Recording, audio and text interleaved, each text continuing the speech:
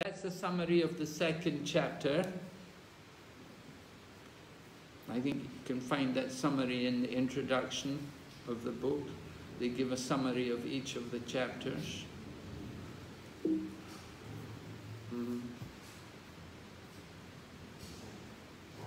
Okay, first verse.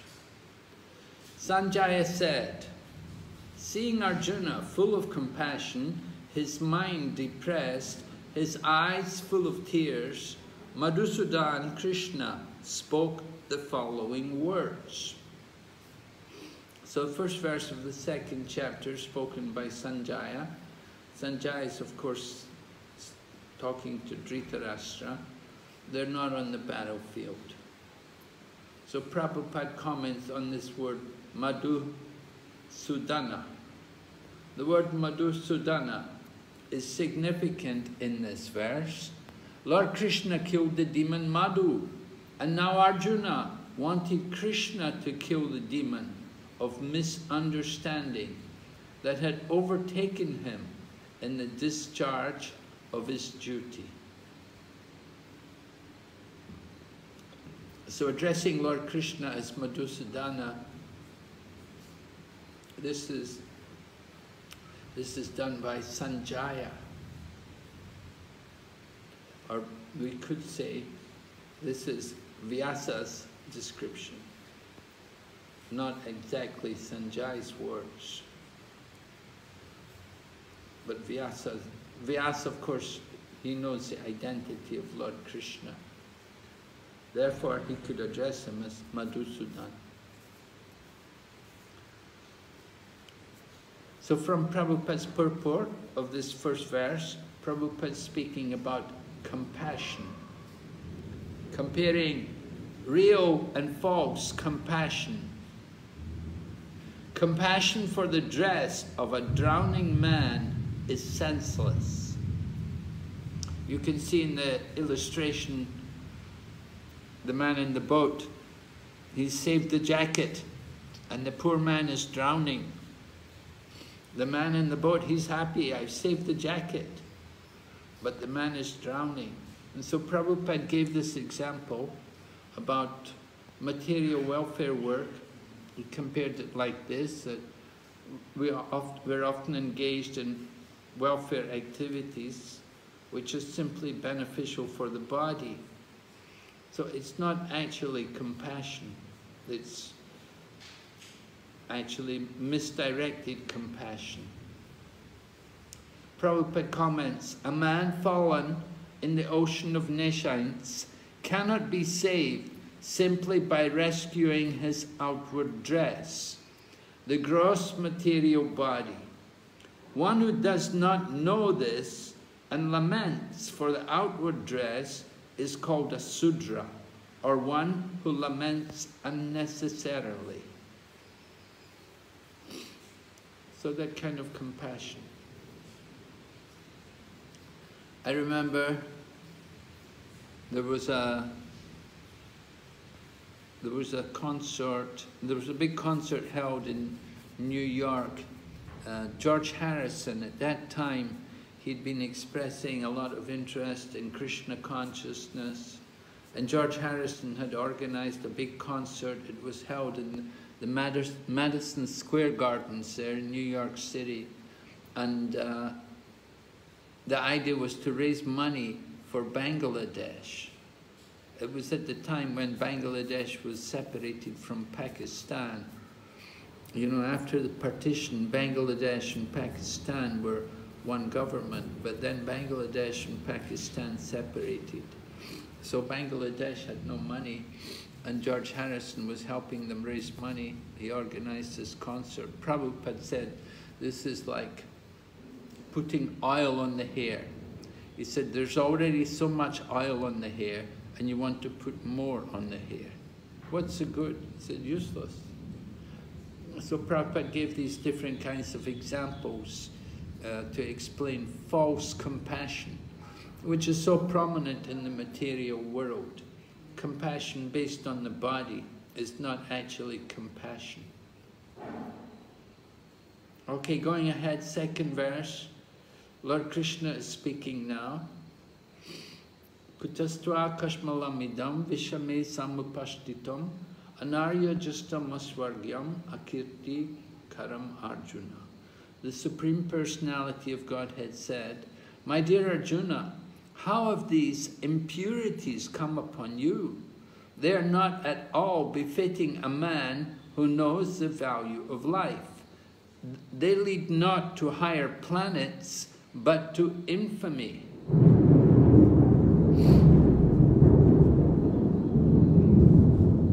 Confirmed by the clouds. All right, so Arjuna, Lord Krishna is giving strong words to Arjuna. He is not very pleased with Arjuna. How have these impurities come upon you? They are not befitting a man, right? They're anarya justam. They're not befitting an arya, someone who knows, an aryan. An arya is one who knows the values of life, but somebody who doesn't know the value of life is anarya. And Lord Krishna said, you're going to go to infamy. You won't go to higher planets, you'll go to some disgraceful place. So Krishna chastises Arjuna in these two verses, number 2 and number 3. Krishna's really chastising Arjuna. He uses these words, kuta. In the presence of the Supreme Personality of Godhead, Arjuna's lamentation for his kinsman is certainly unbecoming, and therefore Krishna expressed his surprise with the word kuta. Where from? And then anarya justam, not befitting an Aryan. The word Aryan is applicable to a person who knows the value of life and have a civilization based on spiritual realization. Right? Sometimes the people talk about the Aryan invasion, but the real Aryans were there already. The people who lived there in India, they were the real Aryans. It wasn't that the Aryans came from Europe. The Europeans, they were the uncivilized people. The Aryans were the people who really lived there. So Prabhupada says, the word Aryan means one who knows the value of life. They have a civilization based on spiritual realization. So this term Aryan is often misused. Then Aswargyam. Arjuna's impurities will not lead him to Swargaloka. So Swargaloka, heaven. Materialistic people, they often desire to go to heaven, to enjoy the opulence and the facilities of heaven. Long life, and intelligence, and bodily beauty, everything is there in the heavenly planets. But, of course, we know that it's also temporary. You cannot remain there in Swargaloka. Later on, Lord Krishna will describe from the highest planet down to the lowest, all are places of misery. Anyway, just now, Krishna is speaking that your impurities, Arjuna, will not allow you to go to higher planets. Akirti karam, such a behavior will only cause him infamy. Oh, you're going to lose your good name and reputation. You behave like this, it's not going to do you any good. So Krishna is really speaking strongly to Arjuna. And we'll see it has a good effect on Arjuna.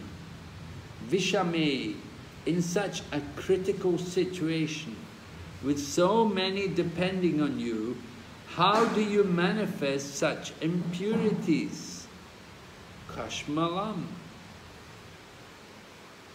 The impurities. So here we are in the middle of the battlefield, and you're speaking like this. It's a very critical situation. And so many are depending on Arjuna. Certainly he's a very key player in the battle of Kurukshetra. As Krishna says, so many are depending on you. How can you show these impurities? What a time to come out with all of these impurities. Okay? So here we see Arjuna kneeling at the feet of Lord Krishna. Srila Prabhupada explains, he was thinking that by showing that compassion, he'll be eulogized by Krishna. But Krishna condemned it, just the opposite. In other words, Krishna is very strict also. That is the qualification of Krishna and his associates. Vajrad api kotara and kushumad api komala.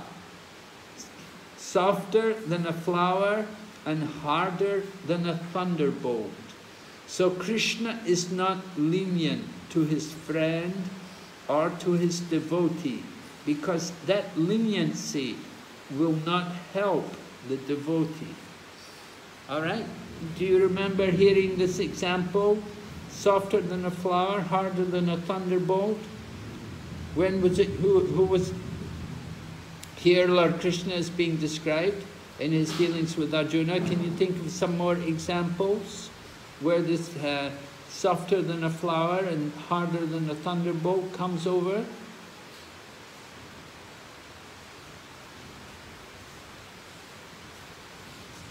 Yes?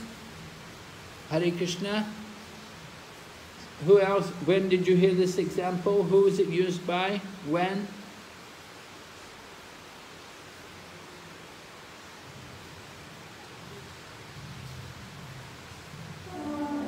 Chaitanya Mahaprabhu? Yes. When? When he chastised his servant, when he was looking at being a sannyasi, he was looking at a woman. He asked him to leave, right? I forgot his name. Junior Haridas. Junior Haridas. Yes. Right. Right. What happened? They put him out from his association, right? He said, cannot come to me. Cannot come in my presence again. So Chaitanya Mahaprabhu could be like a thunderbolt. And how, in what way was he softer than a flower?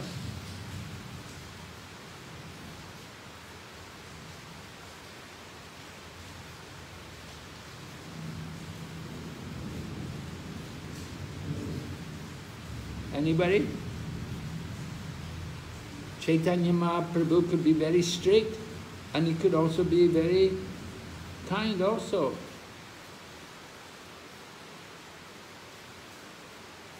Maharaj, he accepted. Yes? What happened? Maharaj, Yes, go ahead, Maharaji.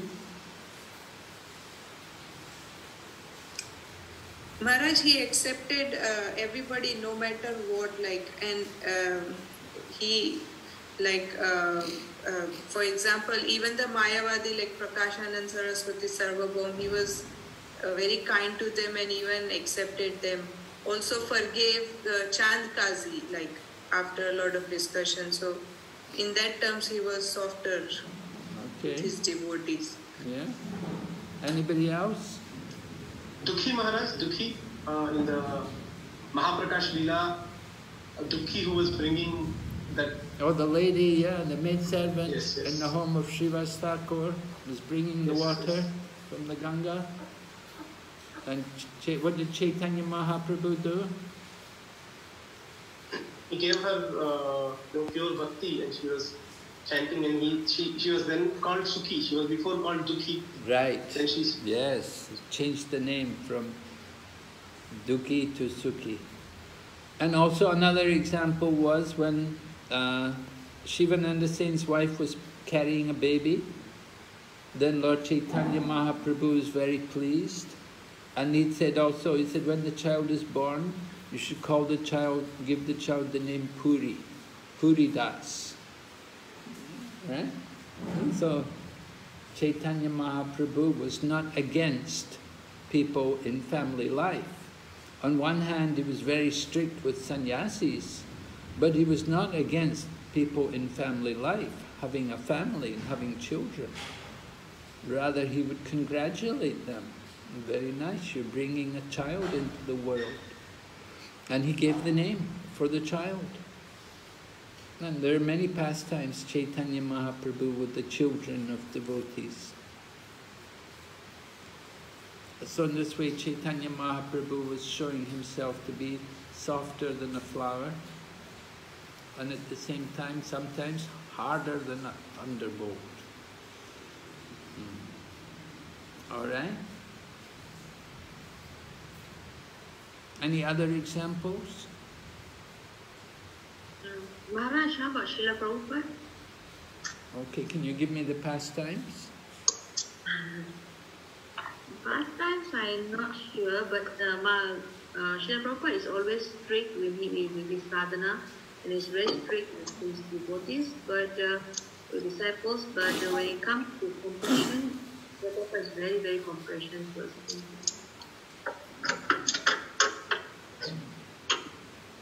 Yeah. Yes, certainly. Prabhupada would be quite strict sometimes with the sannyasis. He would tell them, have to conquer oversleeping. If they slept too much, Prabhupada would complain. He said, sannyas is not meant for eating and sleeping. You have to conquer over eating and sleeping. The mood of the Goswamis.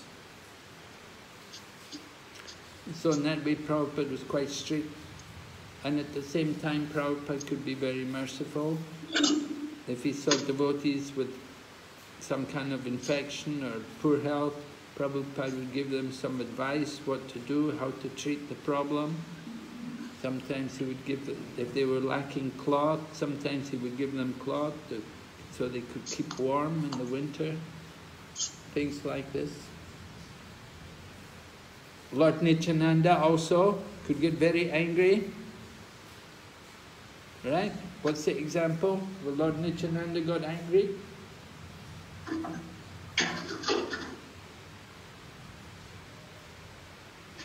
Someone?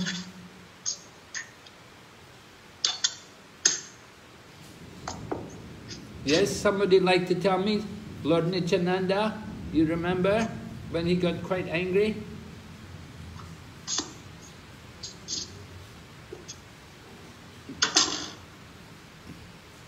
You know, if there's a lot of background noise here, it's good you turn off your microphone because it's quite distracting to hear people in the background doing things. Thank you.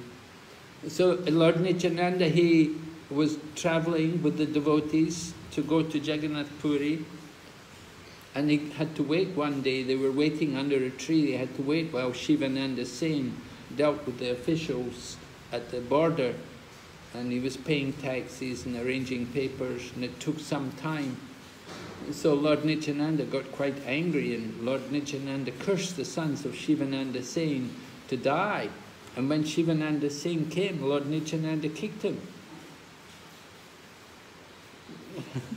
So Lord Nityananda could, you know, sometimes like a thunderbolt. And even when Lord Nityananda, when Shivananda Sen came, then he found his wife was crying, and he asked her what's wrong, and she said, Lord Nityananda has cursed our sons to die. And Shivananda Sen replied that if Lord Nityananda wants our sons to die, let them die. And when Lord Nityananda kicked him, and then Shivananda Sen thanked Lord Nityananda and said, today I'm blessed to have the dust of your lotus feet on my body. And so,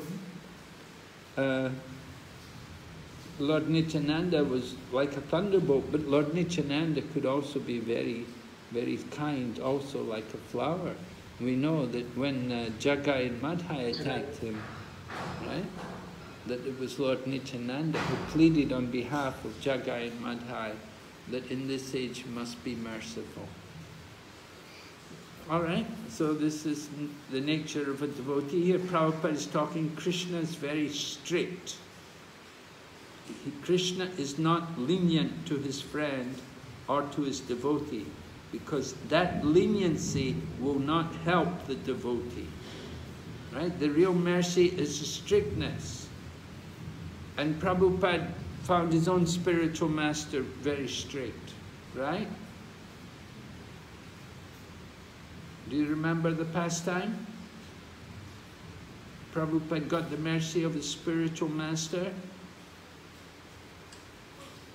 Maharaj, was it the time when Prabhupada was translating for an old man who couldn't hear properly, and Bhaktisiddhanta Saraswati Maharaj chastised him, saying, "Don't talk in my lecture." Like. Yeah, but Prabhupada was not translating for the old man. They were both listening to the lecture. Bhaktisiddhanta Saraswati was lecturing, and the old man was sitting behind, and he touched Prabhupada on the shoulder, so Prabhupada turned around to look at him to see what he wanted. And immediately Bhaktisiddhanta Saraswati stopped talking, and he addressed the two of them, because it's an offense to talk when the Acharya is speaking. It's an offense to talk something else. So he immediately chastised the two of them, and he said to the old man, he said, "Do you think you have purchased me because you give a donation of a few rupees every month?" And then he said to our beloved Srila Prabhupada, he said, "Do you want to come up here and talk?" And Prabhupada said it was the moment of greatest mercy. He said, "I could have died on the spot." But he said it was actually the greatest mercy. So that strictness of the Acharya, that is what helps the devotee, makes us more serious and more conscious. If we let the things go without any comment, then it's not mercy. So, okay, we'll continue here. So this sort of strictness from God on the devotee is sometimes misunderstood, because we are always accustomed to accept what is immediately very pleasing. But we should not. You killed one demon whose name was Madhu, but you are asking me, Bhishma Sudana? Bhishma is my grandfather, and Drona Sudana? Sudana means killer. So how can I be that? So a very nice explanation by Srila Prabhupada, that how Arjuna is thinking, that Krishna killed the demon, but Arjuna is in this position, he's supposed to kill his grandfather, his teacher. So he will become Bhishma Sudana and Drona Sudana. So it's not very glorious. You get that you killed your grandfather, you killed your teacher. That's not very, to your credit. People will think, what kind of person is this? If Krishna says, how will you maintain yourself, Arjuna, if you give up your ancestral kingdom? Right? So how does Arjuna plan to maintain himself if he gives up his ancestral kingdom? He's not going to fight, he's going to give up. What's he going to do to maintain himself? Yes? Some reply? Begging. Begging? Go for begging, yeah. Do you think, is that an easy thing for Arjuna to do?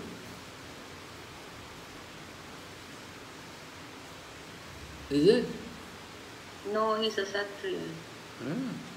Can Kshatriyas live by begging? Huh? Who can live by begging? Brahmanas? Yes. Brahmanas can live by begging, but Kshatriyas, they cannot beg.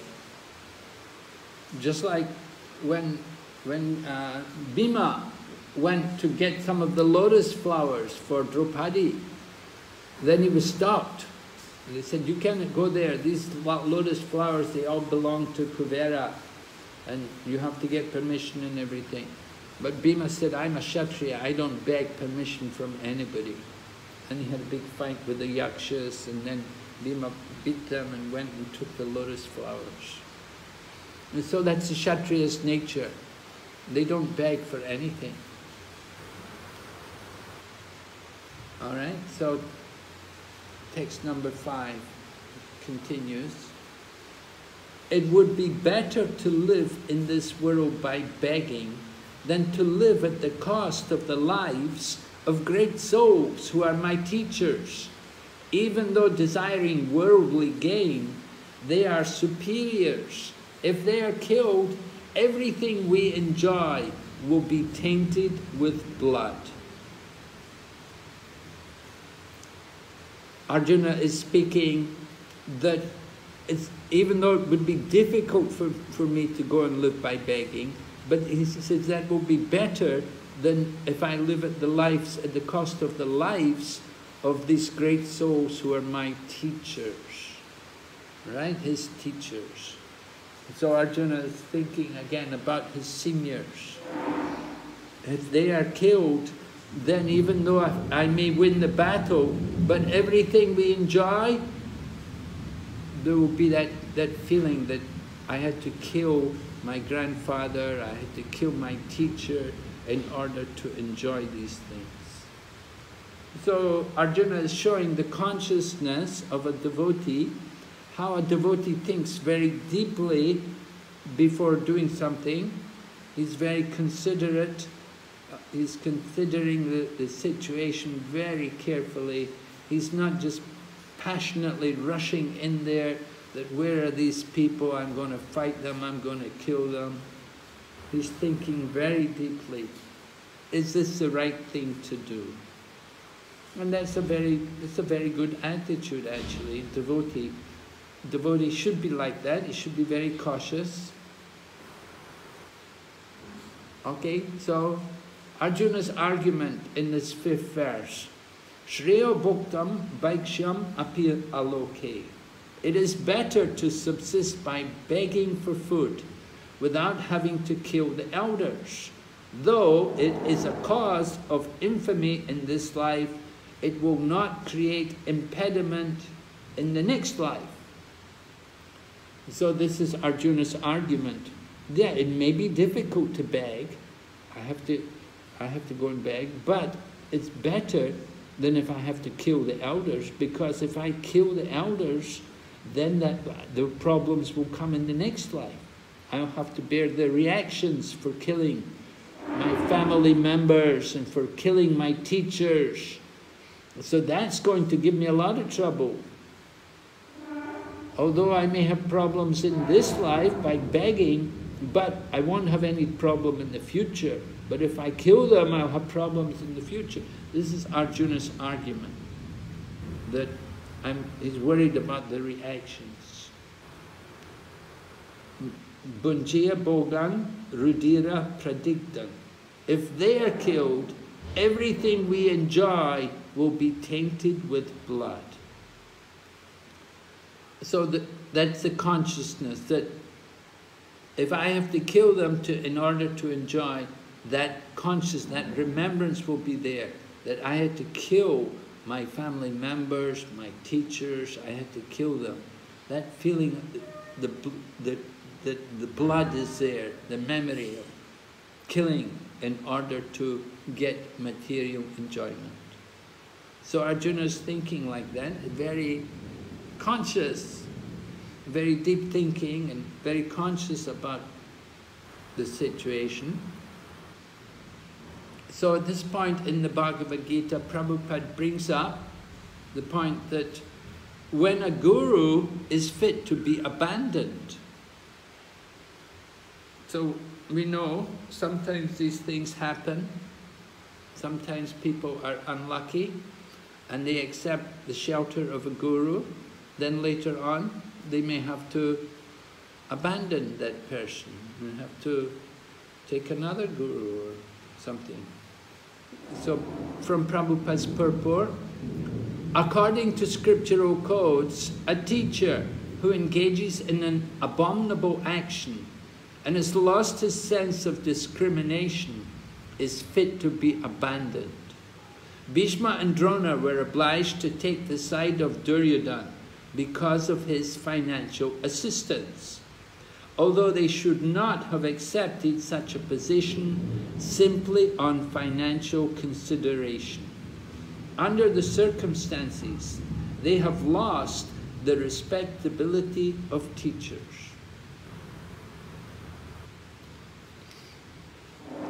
So, this situation, of course, often, not often, but it does come up. We have seen in our own ISKCON society, within our own institution, that sometimes we accept initiation from a spiritual teacher. And sometimes the acceptance of the spiritual teacher, or the selection of the spiritual teacher, is made without proper consideration. Now, before we accept initiation from a spiritual teacher, how are we expected to judge who is qualified to be our teacher? Would someone like to tell me? How many of you are initiated? Everyone? Yes? No, Maharaj.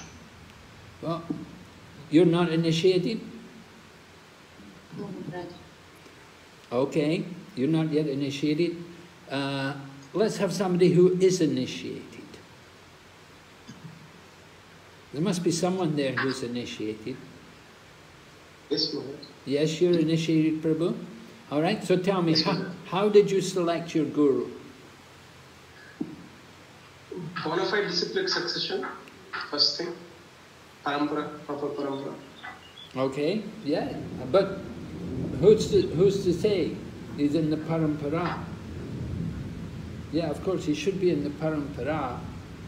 He should be connected to the parampara. In other words, he should have been initiated by somebody else who is in the parampara. Right? So our initiation connects us to the parampara. So our teacher should have been initiated by a teacher in the parampara. So is that the only way that you select to go? Anybody who's in the parampara, he can be your guru? No, more Maharaj, like he should be firmly and perfectly situated in Krishna consciousness as per Ishopanishad says. Okay. So you should be able to judge for yourself. No, Maharaj. Sadhu, Shastra and Sangha, right? So we should also discuss with senior devotees and Shastra as per Shastra, and then other sadhus should consider him to be appropriate. Oh, really? Before you pick your spiritual master, you first of all discuss with other devotees? I did, Maharaj. I mean, not like that, but before that, to know that he is actually, everybody is aspiring from him or they are taking initiation from him. But by that we know that he is, he is qualified to be initiated. Mm-hmm.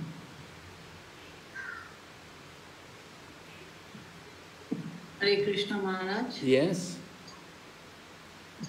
Hare Krishna. For me, I felt when I looked at my spiritual master, when I heard him, I felt yes, he's the one who will take me back to Godhead. I was certain.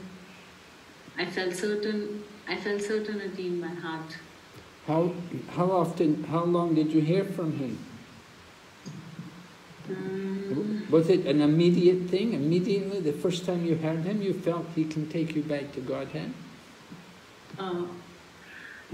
Yes, I felt immediately, but then I gave myself time and time over again to be very sure that it is not based on sentimental stuff, because me by nature I'm very emotional.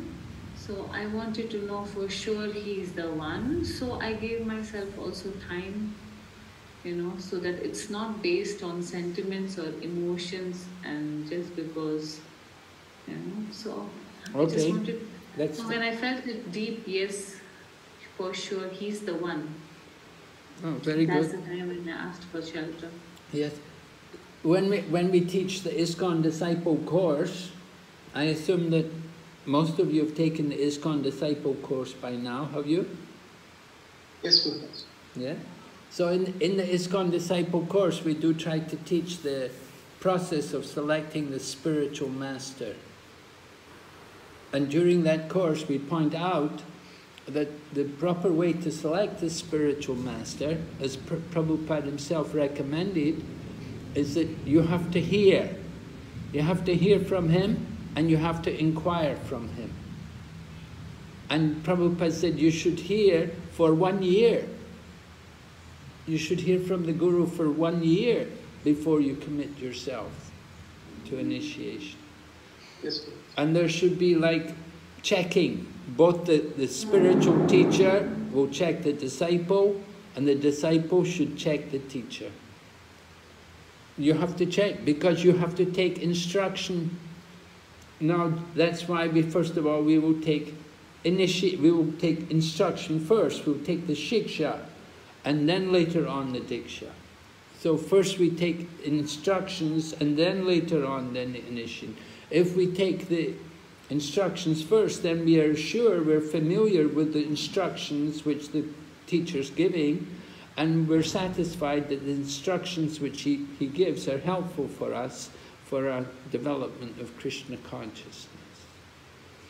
But if we take initiation and then later on he gives instruction, oh, I don't like this instruction, I think I want to change my guru, then that's not very good.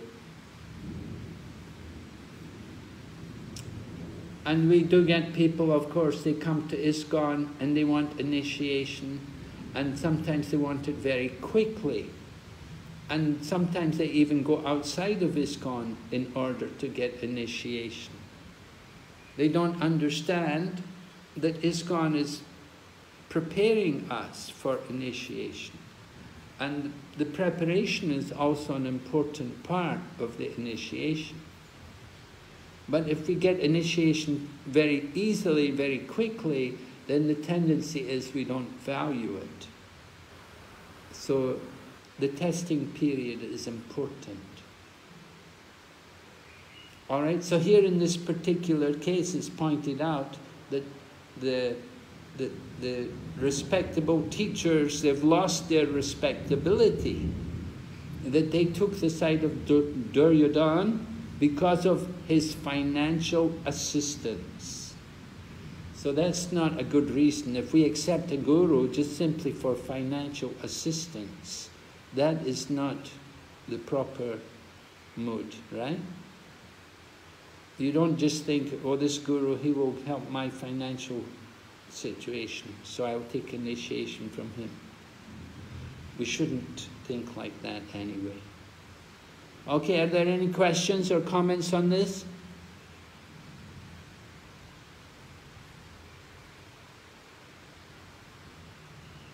Everybody's okay?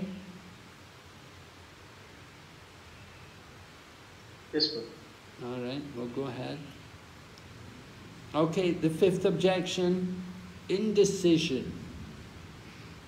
Arjuna is suffering from this problem. He cannot make up his mind.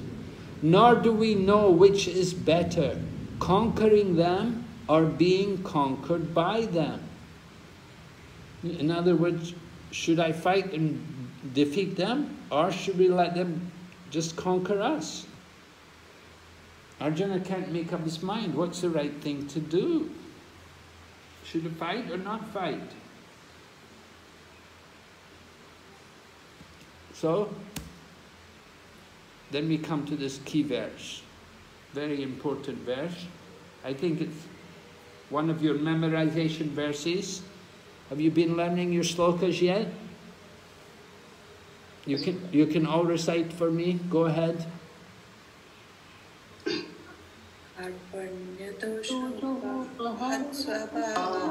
Pritchami dharma samudacheta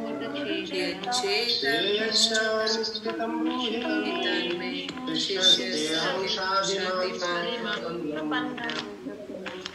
Oh, very nice. You're all very fluent in it, right? So, Dharma Samuda Cheta, what's happening? What's it mean? Dharma Samuda Cheta? A word, Maharaj. Bewildered.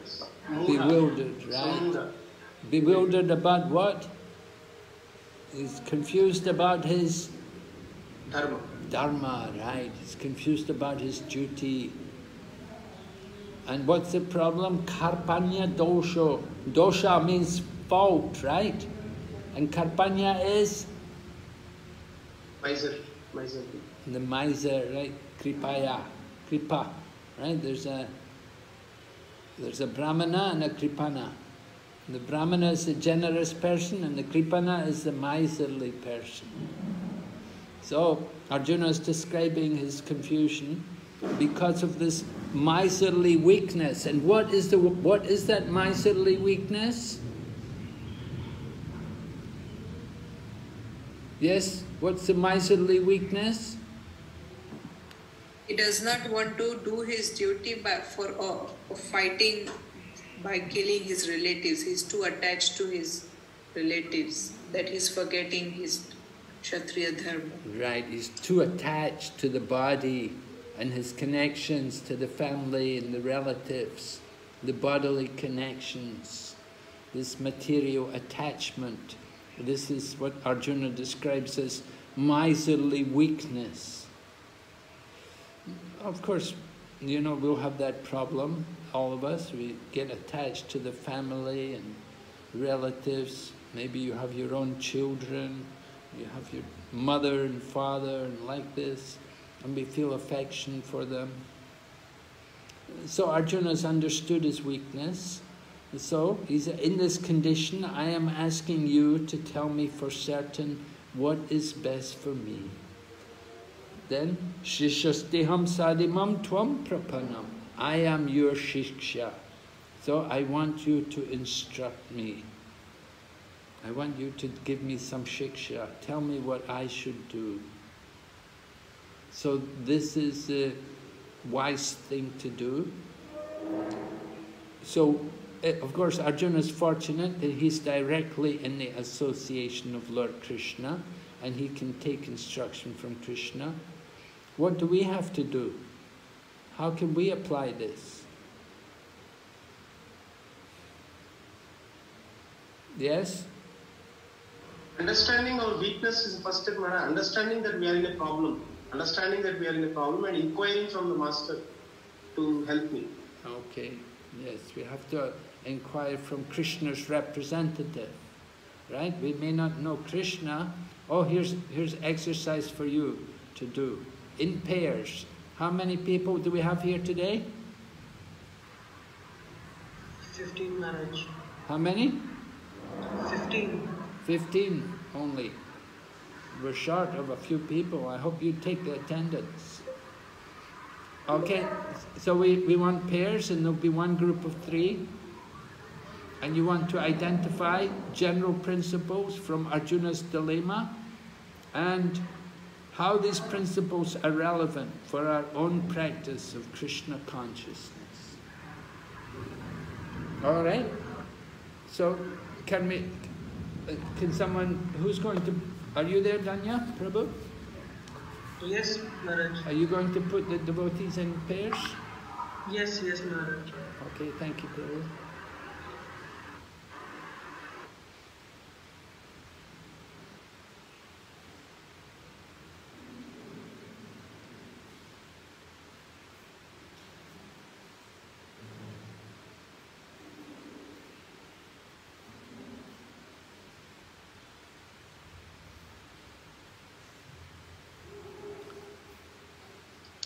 Hare Krishna, Prabhu. So do you know the question? Have you understood the question? Yes, Maharaj. 2 verses, and we have to look at the general principles and also the relevance to our practice in Krishna consciousness. Yes, right. Okay, you're a partner with? Okay. Okay, Prabhu. So you can discuss, I'll leave you to it. Recording in progress.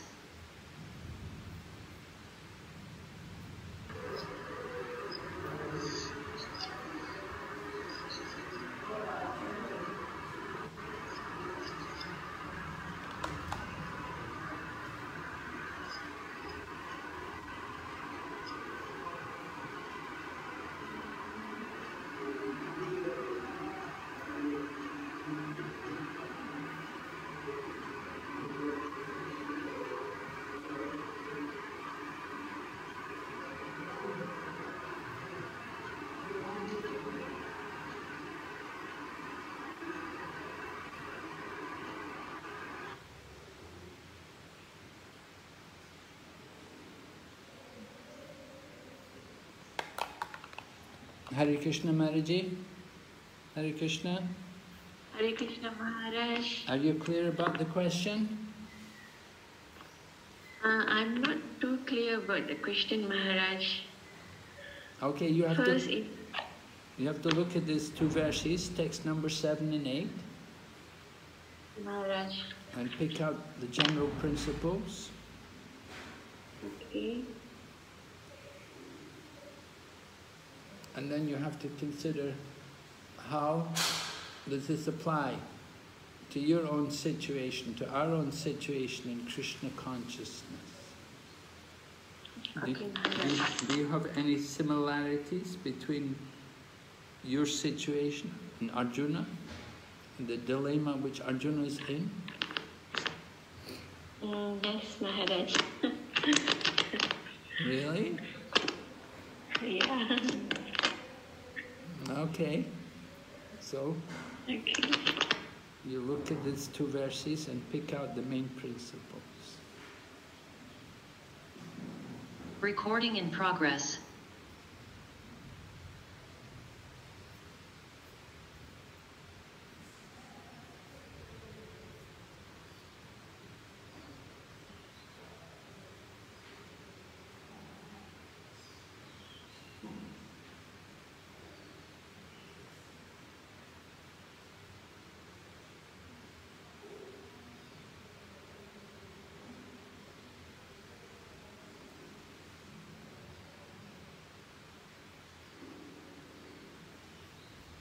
Hare Krishna.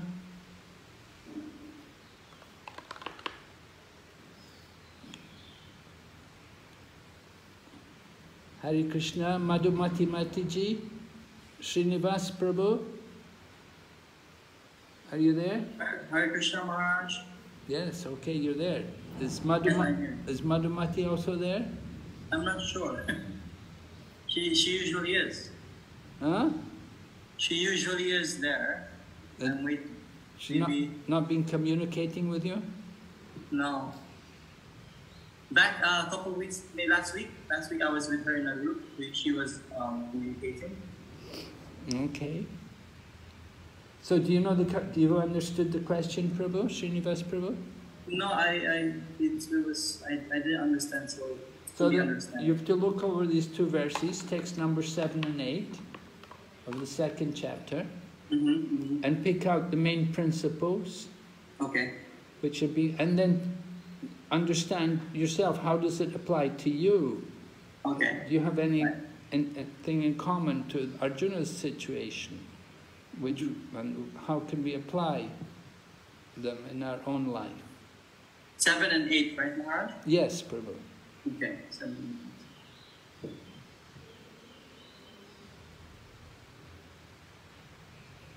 Recording in progress.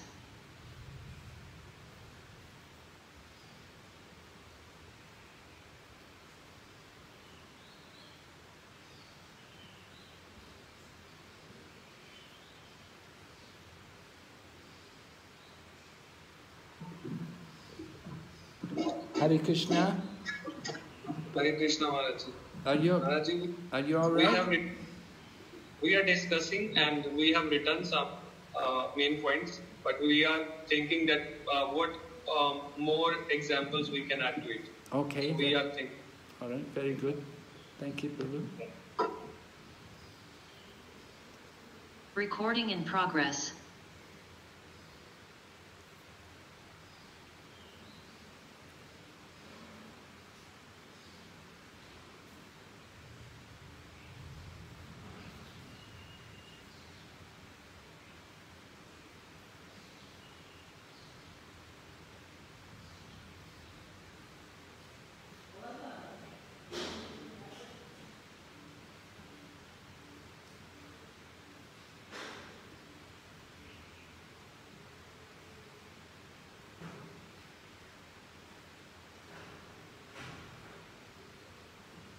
I'm just a young devotee. Maybe it can be one of the points. Hare Krishna Maharaj. Hare Krishna. Pranam Maharaj. Hare Krishna. Hare Krishna, Prabhus. So, are you all right? Have you had a... Maharaj, we have just discussed this now, Maharaj. Okay. So, we just like to ask you also, Maharaj. Like for the general principle drawn from Arjuna's dilemma, like the compassion part towards his relatives and family members, which we are also facing this in real life, even during Prabhu also facing that. So that's the dilemma we are finding, the principle we are looking into, which is like compassion towards family and relatives. Like in real life, we are having this issue where we couldn't actually encourage our family members or relatives who are not devotees to come and join us, do some service to Krishna and engage them in Krishna consciousness. And sometimes they are not favorable to the movement, to Krishna consciousness itself. So it is the dilemma we are facing. And how normally we get this done, or how we solve this out, is that we just simply seek advice from senior devotees and of course Guru Maharaj and also Guru Maharaj. That's how we normally apply that in Krishna consciousness life. That's the simplest thing we can take up. Yeah. Yes. It's applicable, Maharaj. It's certainly a challenging situation. We know many devotees around the world, they're faced with the same problem. You know, family members and so on, not cooperative, and some even against, some are very against also. You know. So make it very difficult. So what to do? But in this case, Maharaj, if we are supposed to engage them, can we we want them to be favorable to our movement? We don't want to, because they are not very favorable in terms of worshipping Krishna as a supreme Lord. They are worshipping the demigods. Yeah. So in this case, when we want to encourage them, can we ask them to just chant whatever they're doing, just add on Krishna's chanting, and encourage them by giving prasadam and all that during festivals, encourage them to take fasting during festivals, and join online classes and all that, Maharaj. Yeah. I mean, that's the thing we are doing so far. If they're worshipping demigods, I think you're a lot more fortunate than many other people, because at least they have some belief in something, you know? I mean, they may not worship Krishna, but at least they have, you know, they're somewhere in the Vedic culture, within the Vedic tradition. So that's very nice. You're really fortunate. There's many people much worse, you know, where people are openly atheistic and they're really against, you know. Yeah, because you know, right, Maharaj, in Kuching we have very less Indian community. So somehow they're going and visiting in Kuching here. We are from Kuching actually. In Kuching, we have very less Indian community. So all the Indian community are going to Sai Center, Sai Baba Center. They go to Demigod's temple, and they'll come to ISKCON temple as well. Just like it's a daily routine, day routine, like weekly routine for them. Saturday is ISKCON Kuching. Friday gonna be this place, like that, you know. Yeah. Well, sometimes they go in that mentality. You're lucky. At least you're lumped in with everybody else. At least you're recognized. Not so bad. Because at least, of course, your devotees are all from the Hindu community, so they see us also as a Hindu, part of the Hindu culture. You know, So they think of it like that, in the bodily way. They're thinking, I'm a Hindu, this is also Hindu. They're not thinking that this is actually Sanatana Dharma, that this is eternal religious principles, that this is something beyond sectarianism. They're not thinking like that. Yes. So it's certainly different. Maharaj. But still, you know, at least you have the opportunity to be accepted by them, and they recognize you. You know, you're not... Because in coaching here, Maharaj, we have even Chinese community are very favorable to us, even Christian community are very favorable to us. They will come to our ISKCON temple here and they will, you know, during the Deepavali, they'll be like... Oh, that's some of them, they even will show ghee offering during Kartik month. Oh, wonderful. Regardless their religion. Very nice. But we find it difficult for our own relatives rather than finding someone outside. The Chinese can do better than our own relatives sometimes. Okay, look, I've got to leave you. I've got to go back here. Thank you so much, Maharaj. Hare Krishna. Recording in progress. All right, Danya Prabhu, you can close the meeting. Okay, I'm closing Maharaj. Okay.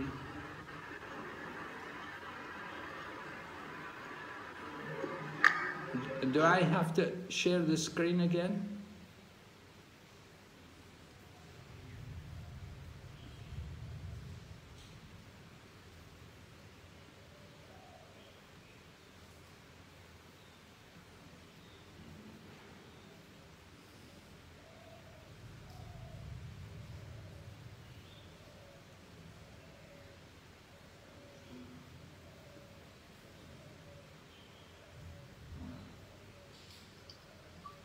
Hare Krishna. All right. Is everyone back, I think? Yes, Maharaj. All right, so we would like to hear from one group. Let's hear group number 2. Who's group 2? Hare Krishna Maharaj. Yes, Maharaji. Can you tell us what did you come up with? Did you get some general principles? Yes, Maharaj. General principle, we got one where it was that, you know, sometimes we know that we have problems. We know that this particular thing is not right for me, and we know that this is our weakness, miserly weakness. But still we cannot solve it on our own. Like, that was what Arjun's problem was also.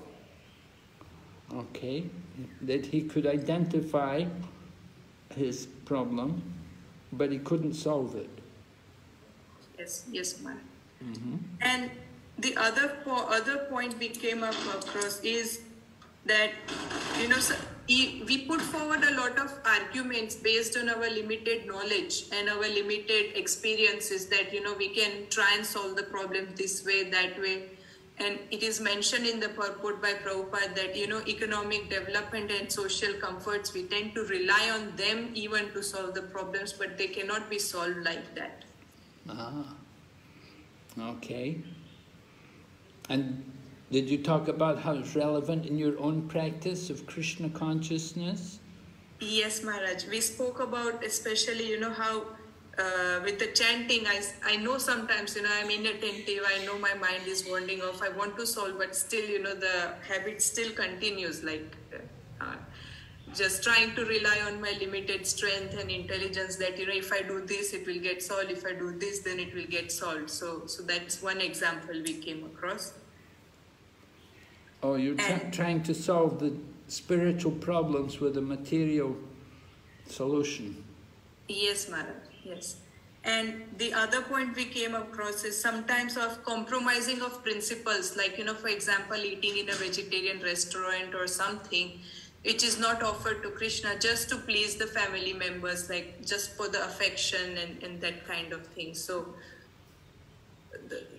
knowing that it is wrong, we still sometimes do it just because it's overly affectionate to family and trying to please the family rather than putting Krishna in the center.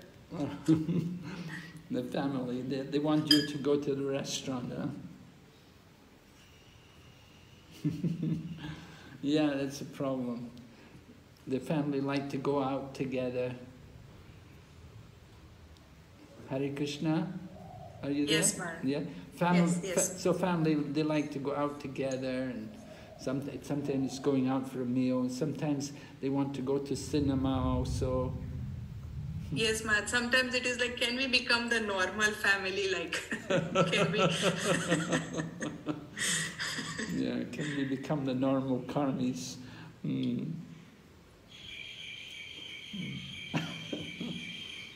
very okay. Thank you very much, Maharaji. Thank you, Maharaj. Maharaj, we have discussed some points, Maharaj. 6 points we have discussed. Yes, Prabhu. So one place, Srila Prabhupada says that one should not, when Kripanas means they waste their time in overly affectionate for family, society and country. So for that we discussed that for family attachment we can bring deity in the home, so that we can reduce family attachment and be more attached to the deity, bringing Krishna in the center. And for the society, being attached more with the Krishna conscious society and devotees, we can reduce our attachment to the society in general. And for the country, if we can develop the consciousness of Vasudeva Kutumbakam, then we don't see the countries as separate and we see everyone and we can preach in that mood. How did you overcome the attachment to the country? Country, by the consciousness of Vasudeva Kutumbakam, by seeing everyone is related to Krishna as part and parcel, and not seeing the country divisions. Oh, okay. And we don't think... Yes, yeah, very interesting, yeah. Very nice. Yes. Yeah. And then another point was, Maharaj, he is a miserly man who does not solve the problems of life as a human. I mean, he has his human body, but he is not solving his problems, being miserly, of utilizing the human body. For that, we have to inquire from Sadhu Shastra about the importance of human being and the misery, human life and miseries of material world, being broad-minded and use Athato Brahma Jigyasa. Right? That's another thing we discussed, Maharaj. Oh. And there is another important point. Yes, Maharaj. Go ahead. Yes, another important point discussed was Vipra. Prabhupada writes in the purport about Vipra. If Chaitanya Charitamrita Madhya Leela, Prabhupada quotes, it does not matter whether a person is Vipra or born in a lower family or in a renounced order of life. If he is master of science of Krishna, he is perfect and bona fide spiritual master. This is where we should. This is how we should accept spiritual master based on his expertise in science of Krishna, rather than his caste color or his scholarly, being Vipra, learned scholar. This is another point, Maharaj, from the purpose. Okay, so the birth itself is not the important thing, but it's how much knowledge one has actually realized in the practice of Krishna consciousness. Yes, ma'am. And then another point is the 4 birth, old age, death and disease. Right? They cannot be countered by accumulation of wealth and economic development. This is another purpose of the purpose. So we have to sought after Krishna consciousness with proper determination, because even it says that it cannot be. So no matter what we try to do, we cannot solve these problems. So only solution is to sought with determination after Krishna consciousness. So that's how we can implement in our lives. Okay. And then another important point, Maharaj, is Arjuna says to solve his problem definitely. The word definitely is very important. When we inquire from our spiritual master, we have to inquire for the root cause of the problem and trying to look for a complete solution, an ultimate solution, and not for some temporary solutions. Right. You have to. We don't just treat the symptom, we want to treat the disease, right? Yes. Sometimes we look at the symptoms and we treat the symptoms. We don't see what is the actual disease. So you're making the point, we don't just want some temporary solution. We want to get the real solution, to remove it, yes, so that the problem will be gone forever. Yes, okay. One last point, Maharaj, is that Prabhupada writes, it is impossible for him to solve such perplexities without the help of a spiritual master like Lord Krishna. So this is very, very important, that we cannot solve without aspiring to take shelter of a spiritual master.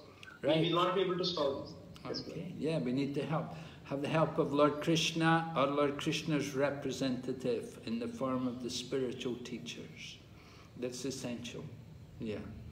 So this is a very important point from this discussion between Arjuna and Lord Krishna, and Arjuna's surrender. Arjuna recognized the need that he has to surrender to Krishna. Although Krishna is his friend, Arjuna is putting himself in this position to bow at his feet and request Krishna to give him instruction. All right, so we'll go ahead. Let me see.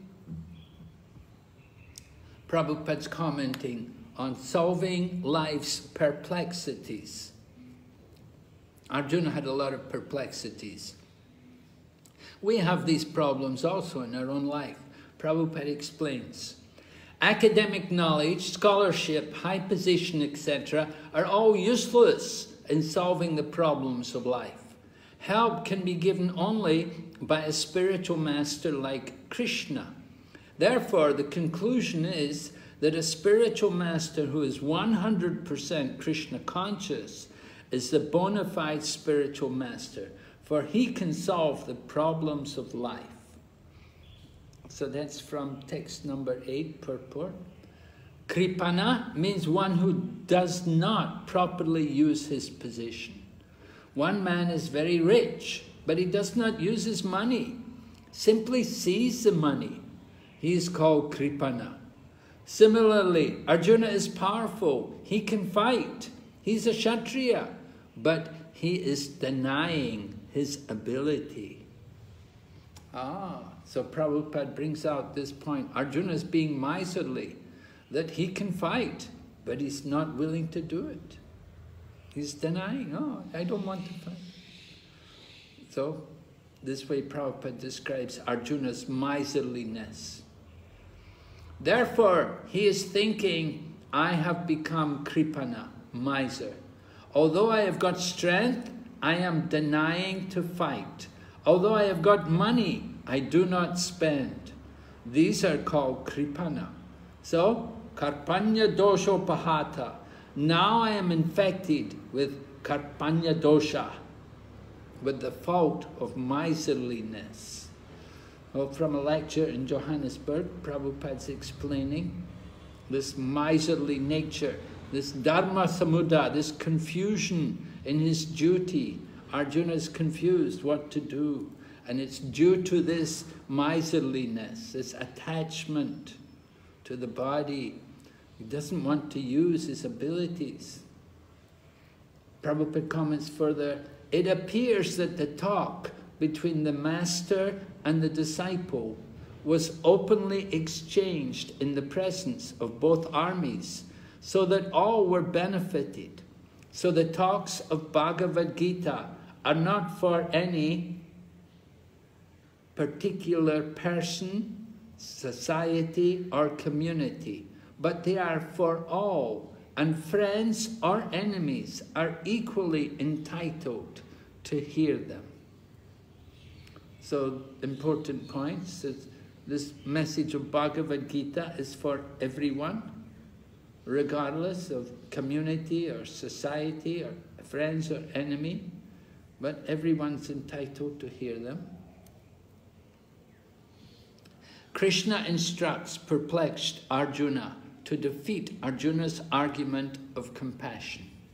Right? So Arjuna's put himself in the position of becoming the student. So Lord Krishna is now the teacher. And Lord Krishna is going to begin by explaining knowledge. And this will go up to text number 30. So this section on knowledge is described here. Oh, here's your homework. I don't know when you'll have time to do it, because we have class tomorrow. Anyway, Atma Tattva from text 11 to 30. Read your given verses, identify points that explain Atma Tattva. Discuss their relevance in spreading or preaching of Krishna consciousness. So you can think over that, and maybe we can discuss that more tomorrow. Right? Is it clear? Text 11 to 30, describing Atma Tattva, and identify the points that explain Atma Tattva. Atma Tattva meaning the position of the soul, the science of the soul, and discuss their relevance in preaching Krishna consciousness. Is it relevant? Very relevant. If the people cannot understand the soul, then they will never understand Krishna. So Krishna is beginning as the teacher, and he's again chastising Arjuna, right? Ashochan anvashochas tvam pragnavadamscha bhashase gatasan agatasamscha nanu sochanti pandita. While speaking learned words, O Arjuna, you are mourning for what is not worthy of grief. Those who are wise lament neither for the living nor the dead. So, pragnavadamscha bhashase, you are speaking like a learned man. Arjuna was speaking so nicely. He was talking about compassion, and he was talking about sinful reactions. And we may think, oh, Arjuna is so moral. Oh, he's such a learned person. He's such a good-hearted soul. But does Krishna think like that? What learned words did Arjuna speak? Well, I just explained some of them, right? Arjuna was talking about being compassionate and men who are worthy of his worship, and he was worried about the degradation of the dynasty.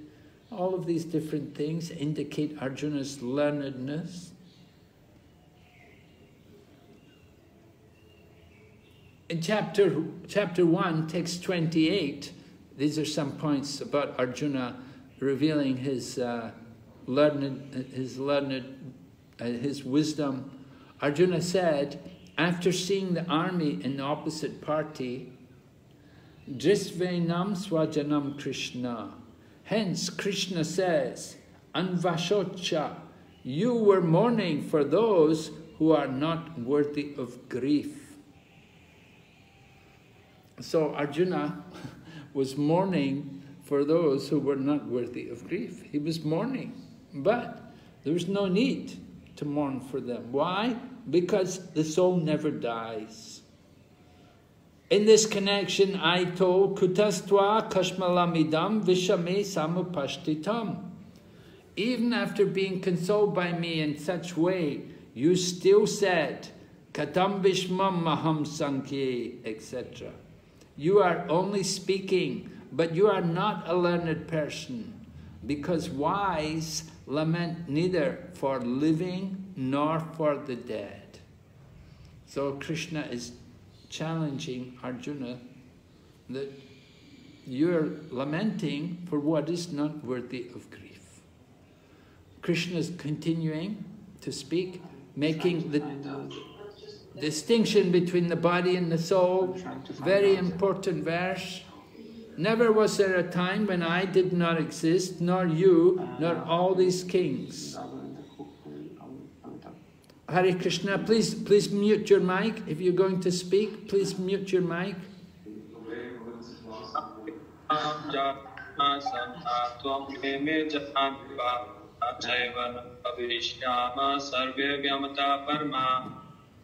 Yes, can you just mute your mic, please, if you're talking in the background?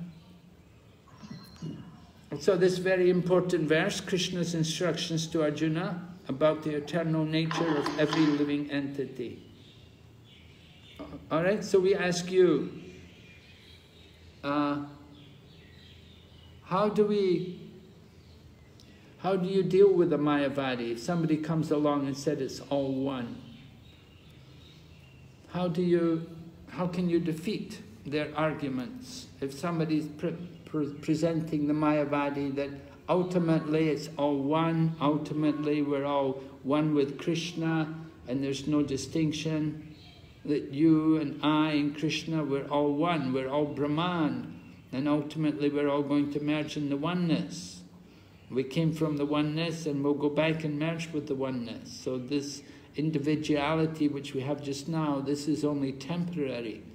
This is only in the material world. What are some arguments against the Mayavadi philosophy? You cannot just quote Bhagavad Gita. Have you got any arguments to give against a Mayavadi? Hare Krishna Maharajji. Yes, Prabhu. Maharajji, this shaloka is more relevant in this context, as Krishna is saying, I was existing in the past, I am existing in the present, and I'll exist in the future. Even Arjuna, Bhishma and other people were also existing in the past, even they are existing, but the thing is that they are changing the body from one to another. But I was existing at the time, and I'll always remain the same. I will be existing. So this is one of the shaloka that we can quote. Yeah, but I'm saying we cannot just quote Bhagavad Gita. Not everybody's going to accept Bhagavad Gita. You have to be able to present arguments other than just simply quoting a sloka from Bhagavad Gita. Bhagavad Gita is not accepted by everyone.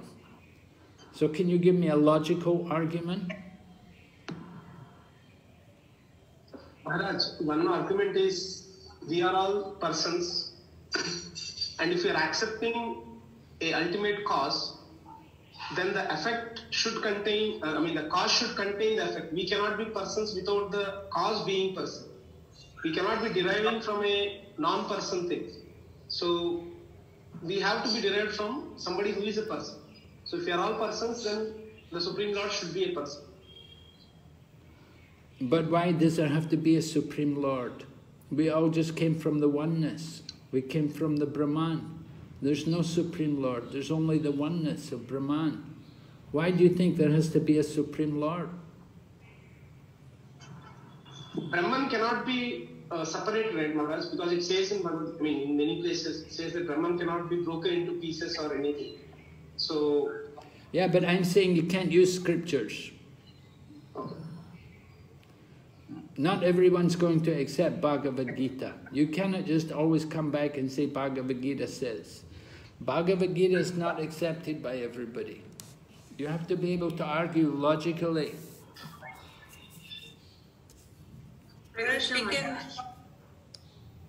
Yes? Sorry, Maharaj. Maharaj, can we just explain in terms of qualitative and also quantitative, in terms of we can compare logically like fire and spark? Can we use that kind of explanation? Maharaj telling we are also like spark from like fire. We might have the same quality, but quantitatively are not equal to the Supreme Lord.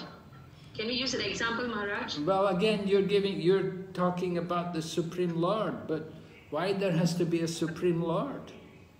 I've never seen a Supreme Lord. Have you ever seen the Supreme Lord? How do you know there's a Supreme Lord?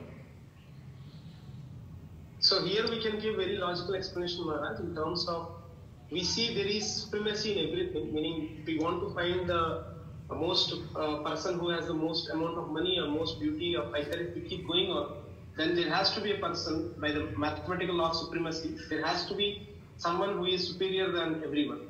Or we can also take all these planets that are going on, somebody has to be in control of these. All the,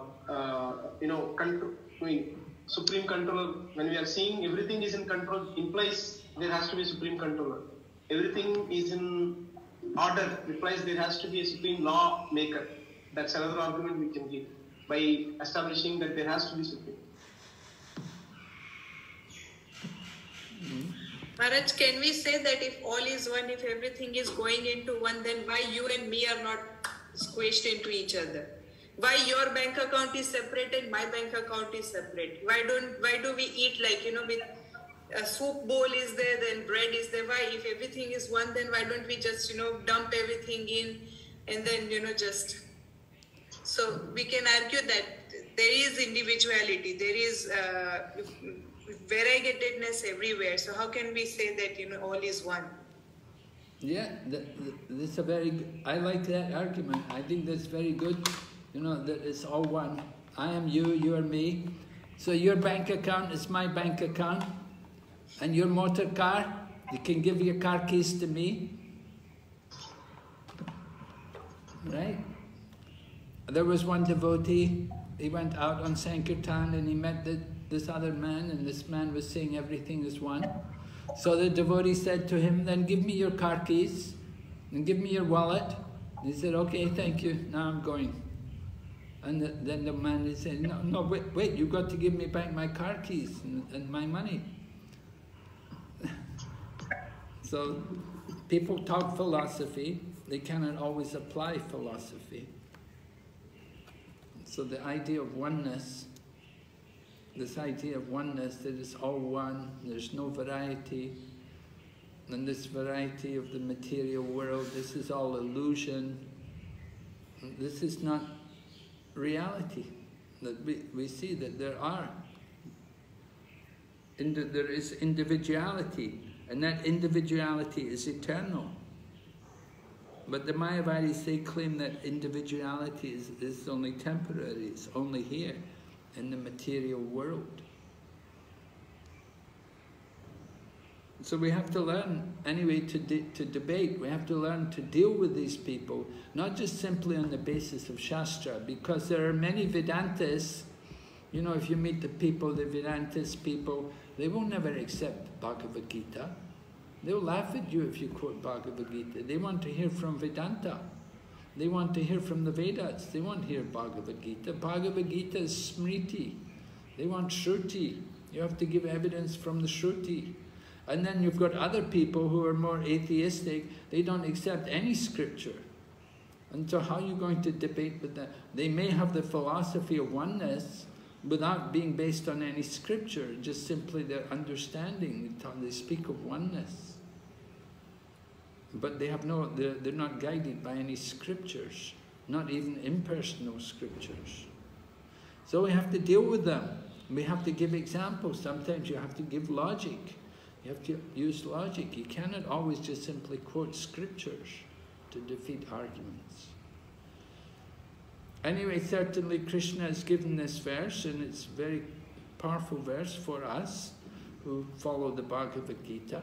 And Krishna is explaining the eternal nature of the individual. Both Krishna says I, and you, and all the kings. So I, first person, you, second person, and all these kings, the third person. So all three persons, they're all eternal, in the past, now, and in the future. And so this is the eternal nature of the soul as described in Bhagavad Gita. Certainly it's difficult dealing with people who have this idea of the oneness and how to deal with them. You can argue with them. And we see Lord Chaitanya dealing with the Prakasananda, Saraswati and Benares. Lord Chaitanya, somehow by his purity and by his spiritual potency, he could convince them of the importance of chanting Hare Krishna. So Prabhupada told us, he said that Kali Yuga, you can spend a lot of time arguing, people don't get any benefit, but let them chant Hare Krishna and eat prasadam, and they can be convinced that way. And so that's a very powerful preaching to Mayavadis. If you can get them to eat prasadam, and you get them also to hear the chanting of the holy name performed by devotees, it can be very beneficial for them.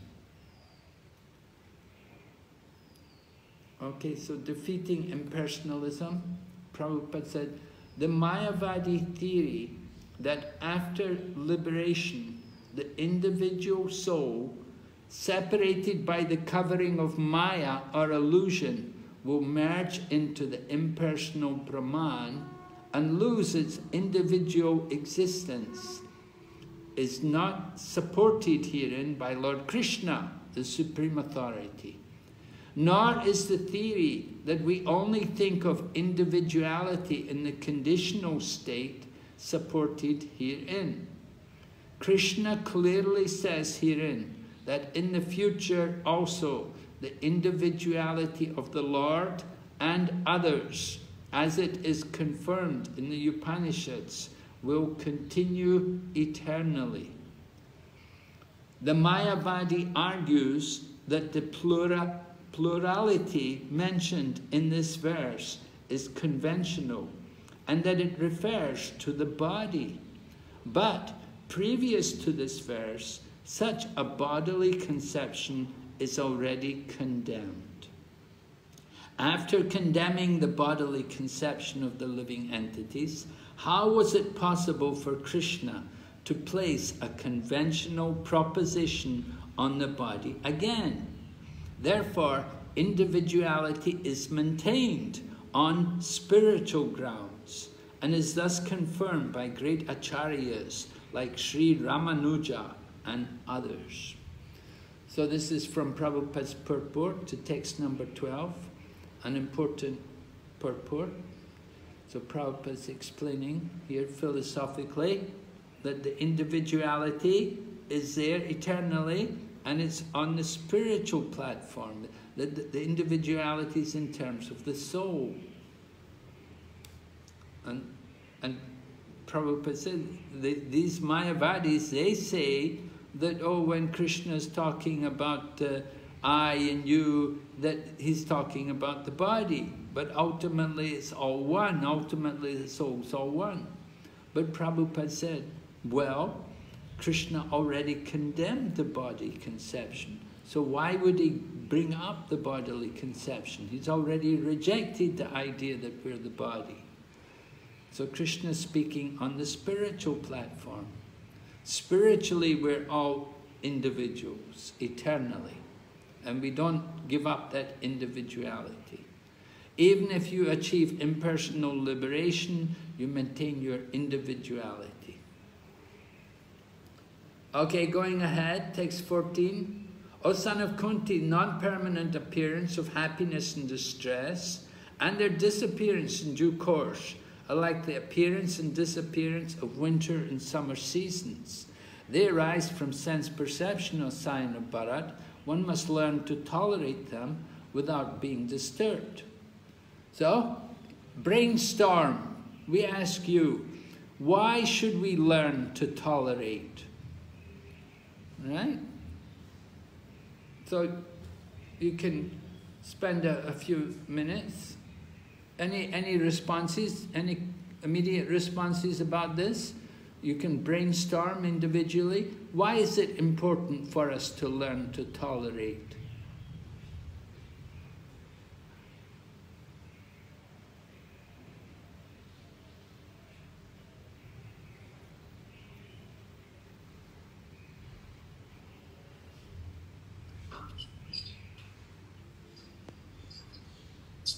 Anybody has any responses on this? Hare Krishna Maharaj, Pranam. Yes, Mataji. Maharaj, because we should learn to tolerate so that, because this is going to happen anyways, and if we learn to tolerate, we can still concentrate on our main responsibility, that is Krishna consciousness. What do you mean it's going to happen anyway? Like the changes are going to come, like distress and are anyways going to come, but if by learning to tolerate, it means that we don't get too disturbed by them and just concentrate on the problem itself, or be too engrossed when the time is happy, we just get driven by that happiness. And how do you learn tolerance?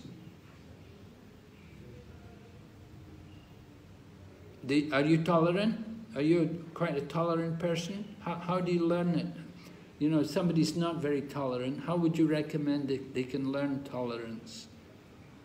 By associating with devotees. Well, I can't tolerate devotees. No, Maharaj. I mean, to learn from them by their nature. The way they behave in different circumstances.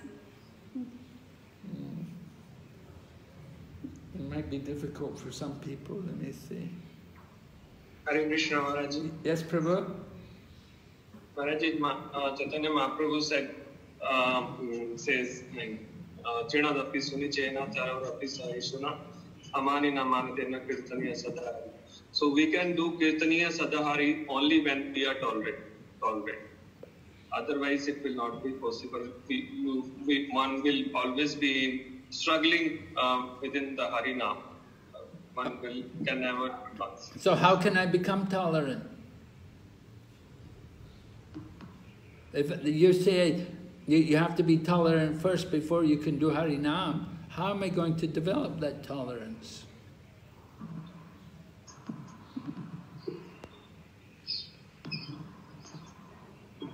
first understanding that we are helpless, Maharaj. I mean, first of all, what is the other option we have? If not to tolerate, we understand that we can be agitated, but that's not going to solve the problem. So first to understand that I cannot solve this problem, I'm helpless. That in that helpless situation, when we take shelter of Krishna, then we can tolerate it. Okay. Understand we're helpless. So what do we need to do in our helpless condition? Take shelter of Krishna, or Krishna's representative, right? Okay. Yeah, that's quite nice. Anybody else like to add something more to this? Why should we learn tolerance? Prabhu said, you know, we're not going to get a real taste for the holy name until we tolerate. We want to Lord Chaitanya said, be tolerant like the tree, he quoted, and then we can chant the holy name constantly. So we're not going to get the real taste for the name until we become more tolerant. We have to learn to tolerate. What do we have to tolerate? So many adjustments, right? The heat and the cold, the happiness and the distress, honor and dishonor, success and failure, all of these dualities. We have to tolerate. Why do we have to learn to tolerate them? Because if we don't learn tolerance, we won't be able to go on in our devotional service. We'll be all the time disturbed. That, oh, I'm such a failure, or oh, I'm so unlucky, or oh, I'm so good, I'm so great. You know,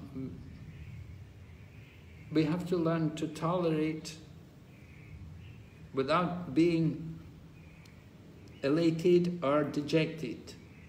We should control the mind. We should be equipoised in every situation.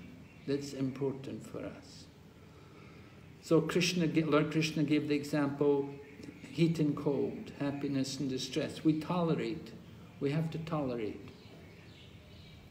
In the same way, we have to tolerate the dualities of life. Important for us. Devotees should be tolerant. It's one of the qualities of a devotee. And we could say you can develop the tolerance. How can we learn to be tolerant? Simply by being a devotee, by trying to become a devotee, then we can develop these qualities. So we come into the association of devotees, and in the beginning it's a little difficult. For some people, at least anyway, when we come into association with devotees, there will be difficulties, some adjustments to be there. The dress, the food, the living style, there are so many things that are a little different, and we may find it difficult. We have to tolerate. We should learn to tolerate. Because by tolerance, we will develop some purification. That is purifying for us to tolerate these different conditions.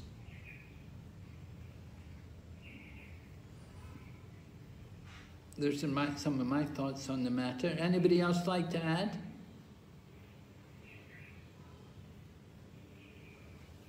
Okay, Srila Prabhupada said, one has to follow the prescribed rules and regulations of religious principles in order to rise up to the platform of knowledge, because by knowledge and devotion only can one liberate himself from the clutches of Maya.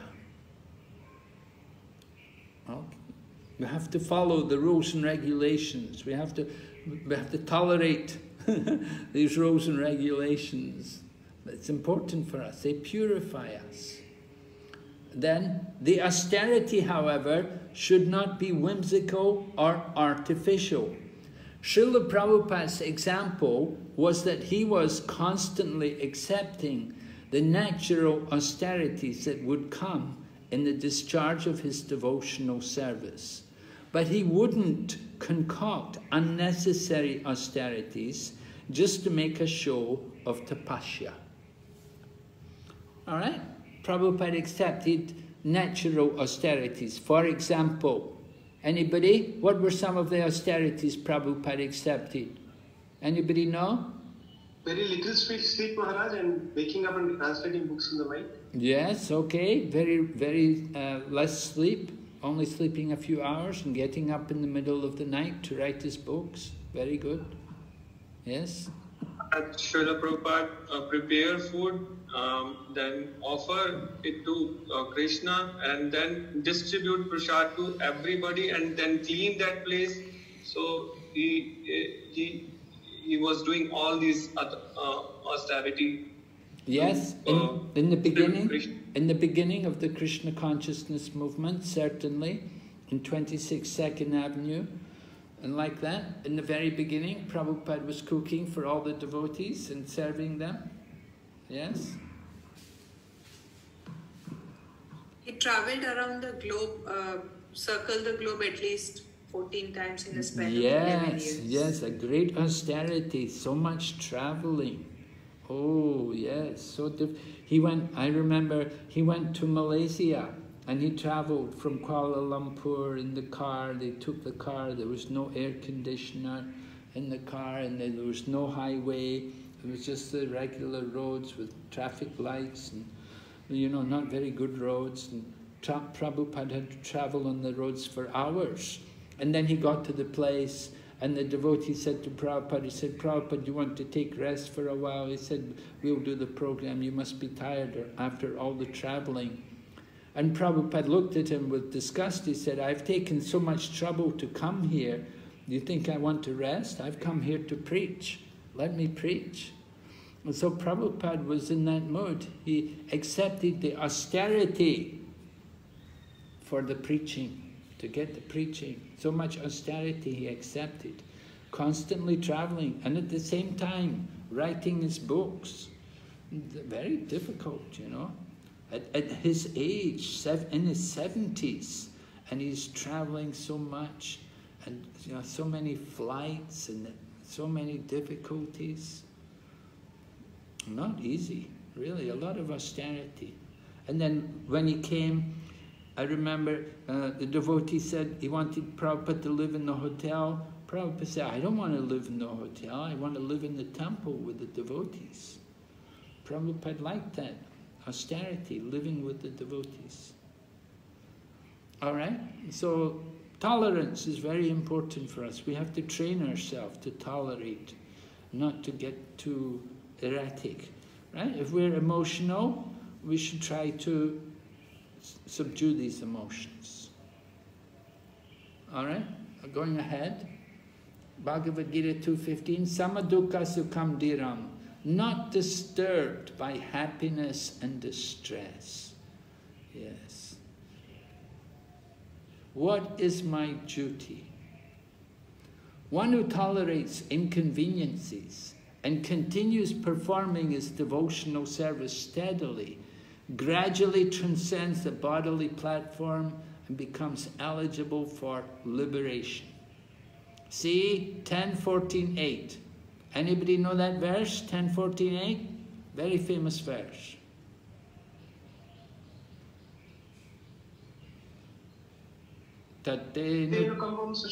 Right, that's it. Yes. Do you know the translation? Well, it's paraphrased here. One who tolerates inconveniences and continues performing devotional service steadily, gradually transcends the bodily platform and becomes eligible for liberation. That is the paraphrase of the meaning of that verse. Tattenu Kampam. The famous verse. Prayers of Lord Brahma in the 10th canto Srimad Bhagavatam. In other words, whether in happiness or distress, festival or calamity, one should simply consider, what is my duty? Right? What is my duty? What is your duty? My duty is, and here's a nice statement here from Srila Bhaktivinoda Thakur. He's describing in one of his songs, Tomara sevaya dukkha hojatjato seyoto paramasuka. Seva sukha dukkha parama sampada nashaye avidya dukkha. All the troubles encountered in your service shall be the cause of great happiness. For in your devotional service, joy and sorrow are equally great riches. Both destroy the misery of ignorance.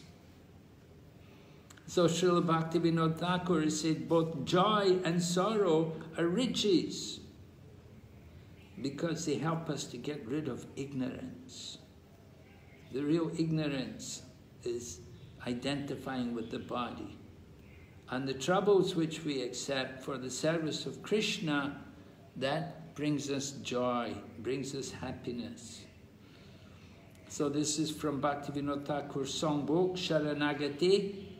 And the Sharanagati means surrender, and there's 6 items of surrender. So this is Atmanivedanam. Atmanivedanam, self-surrender. It's described there about duty. Okay, so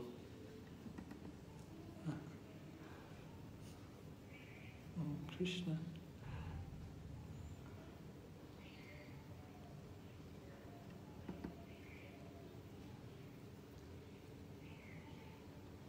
Okay, can somebody read this for me? Actually, the best of men, Purusharasabha, should not be disturbed by any material condition, but simply discharge his duties. And what is the duty? Duty is to become immortal. So Amritatvaya Kalpate. The formula is given here by Krishna, how to become immortal. That means you should be oblivious to so-called happiness and distress of this material world. One who doesn't care what is the distress and happiness of this body must execute Krishna consciousness. That is the qualification. One who says, oh, I cannot execute Krishna consciousness because there are so many inconveniences, is not fit for becoming immortal. All right. Would you like to comment on this? Prabhupada's speaking about tolerance, right?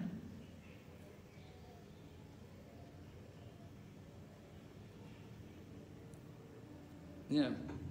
Prabhupada is saying we shouldn't be disturbed by the material conditions. Simply do our duty. That's the important thing. Our duty is service to Krishna. It doesn't matter what the conditions are. Just like the devotees, they go out in the winter, they go out in the summer, they're doing Sankirtan, they're doing book distribution, sometimes they're doing food for life, some kind of service. They do it. They're not thinking happiness or distress. It's simply the consciousness, I'm the servant of Krishna, my duty is to do some service. We don't worry about the body. So this is Krishna consciousness. But if we think, oh, I cannot do this, oh no, there's so many problems, no, this is not right, then it means you won't go back to Godhead. You're not ready to go back to Godhead. We have to be neutral, we have to be indifferent to all the difficulties. One devotee from England, he wrote to Srila Prabhupada about how they were traveling in a vehicle and they were traveling around England and they were distributing books. And he said sometimes it's very cold and sometimes it's snow. And he said sometimes we're sleeping in the van at night and we'll get out of the van in the morning and we'll just wash ourselves in the snow. And when Prabhupada read this, Prabhupada was very pleased. He said, I can tell all of these austerities which you're doing, they're just like a game, just like fun for you. You're just like children, you're enjoying. He said, you're doing austerities greater than the greatest yogis. But he said, this is Krishna consciousness. That you don't get disturbed by the different conditions, and you don't say, oh, I need this, I need that, I need this facility. No, a devotee will just serve Krishna, whatever is provided by the arrangement of Krishna. He's happy to accept that. We don't have demands. All right? Going ahead. So Krishna defeats the argument of this compassion. From both viewpoints, there is no cause of lamentation, because the living entity, as he is, cannot be killed, nor can the material body be saved for any length of time or permanently protected. Now, we have a material body. It's going to die sometime. We cannot think it's going to live forever. And the living entity, he cannot be killed. He's a soul. He's going to take birth some other place. We give up one body, we'll take birth some other place. There's no reason to lament. In this way, Arjuna's arguing, rather Lord Krishna's defeating Arjuna's argument against compassion. All right, so that was text 18. You go until verse 19, and that will end the lesson 3. All right, now understanding, we talked about Arjuna's reasons for not fighting. Do you remember Arjuna's reasons for not fighting? Anybody can remember? Yes, Lord. Yes? Compassion, enjoyment, sinful reactions, destruction of identity, and indecision. And what were the new reasons in second? Indecision. Indecision? Not indecision. And what else did he tell Krishna? He said, you are Madhusudan, you want me to be Bhishma Sudan and Drona Sudan? And then we spoke about general principles from Arjuna's dilemma and surrender to Krishna, and how it relates to our own practice. That Arjuna had a problem, miserly weakness, his attachment for the family members.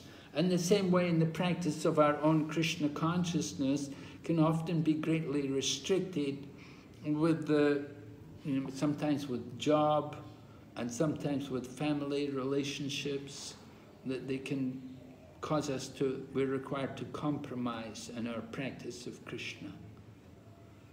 And so sometimes it creates difficulties for us.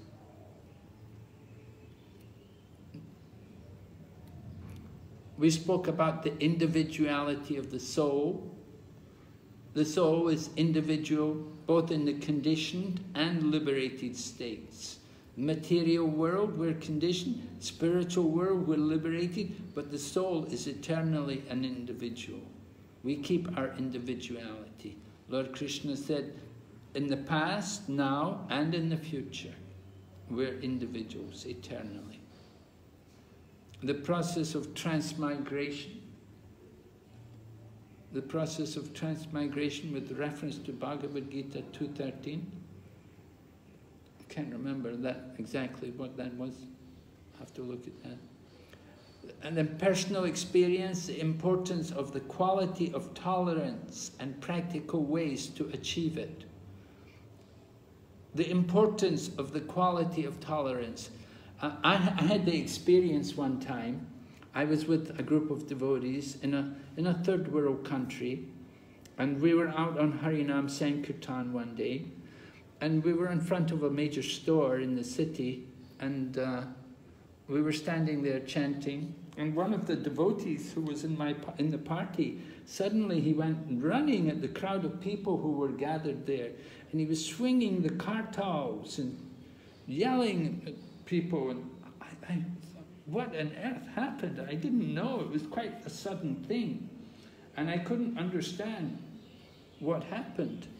I was there, and we were chanting and dancing, and then suddenly this devotee rushed out at the people with the kartals, and people who were watching, they screamed because he was waving the kartals violently. So I grabbed him and I asked him, what are you doing?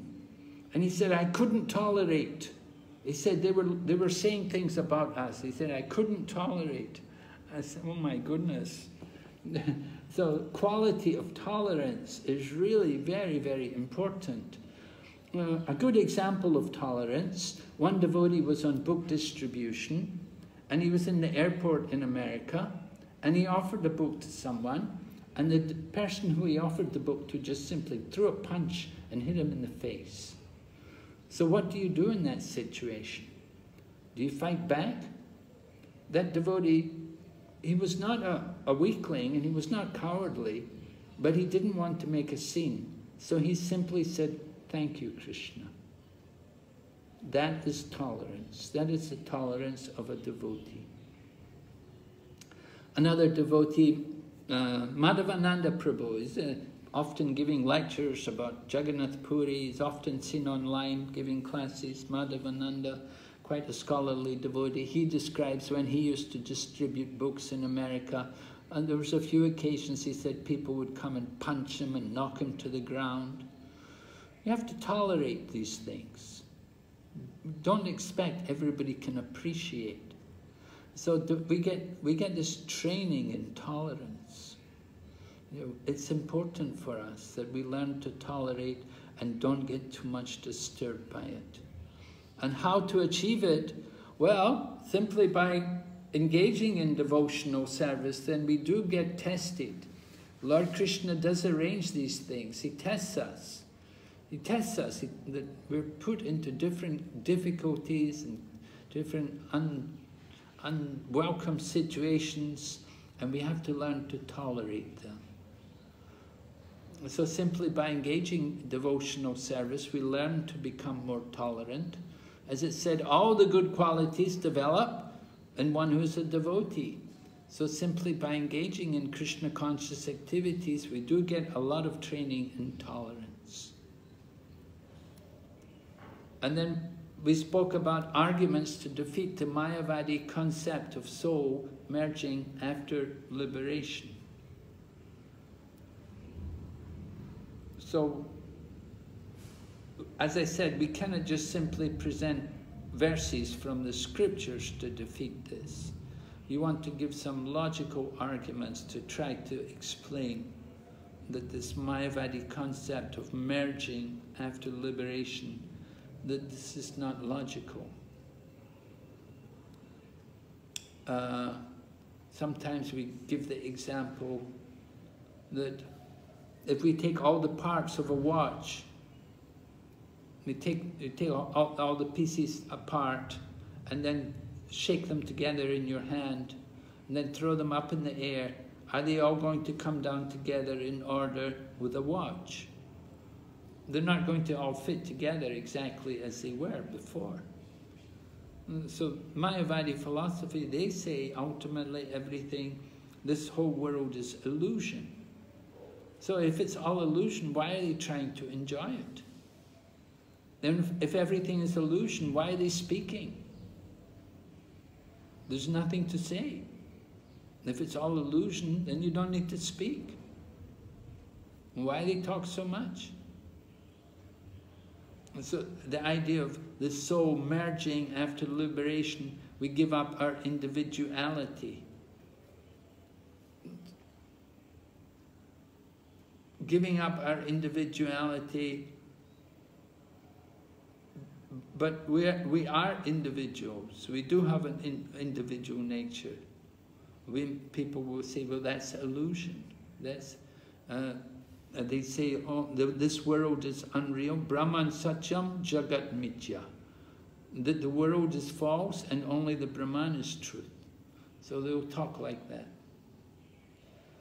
So these things have to be discussed more. There are many arguments, of course. You go on arguing with Mayavadis, get nowhere. Prabhupada's final quote, father and teacher is advised by Chanakya Pandit, you should always chastise your son and disciple. Always find out mistake. Don't be angry. But it is the business of the teacher and the father simply to find out your mistakes, not to find out your good things. Never recognize the disciple's business or son's business as very good. Then they will spoil That is the injunction of Chanakya Muni. So far we are concerned, when our spiritual master used to chastise, we took it as blessing. That was very nice. And he would chastise like anything. Damn rascal, foolish, stupid, anything. All good words. Okay, Srila Prabhupada ki jai. So tomorrow we're going to go on. You can look over chapter 2, text 20 to 38. Okay, Srila Prabhupada ki Jai. Jai. Okay. Are there any questions, comments, anybody? All right, we'll meet you tomorrow, the same time. Thank you very much. Hare Krishna. Hare Krishna. Thank you, Maharaj. Hare Krishna, Maharaj. Hare Krishna.